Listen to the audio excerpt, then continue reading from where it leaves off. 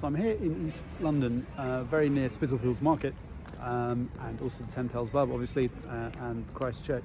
And this street here, White's Row, I think is the approximate location of where the infamous Dorset Street was, named the worst street in London.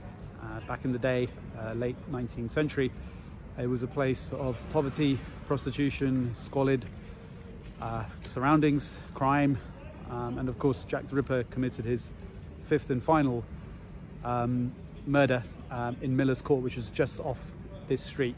It's obviously been redeveloped. We've got the London Fruit and Wool Exchange behind me, and there's no real sort of reference that this was Dorset Street, so I'm fairly certain this is the approximate location for it. But yes, it was a street from hell, and even police did not venture down it. It's a bit like the 7 Mile modern day Detroit area there, where police don't go down that area, so this is the equivalent.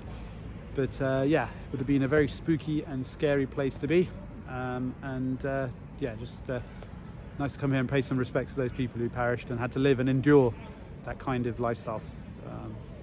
Yeah, thank you.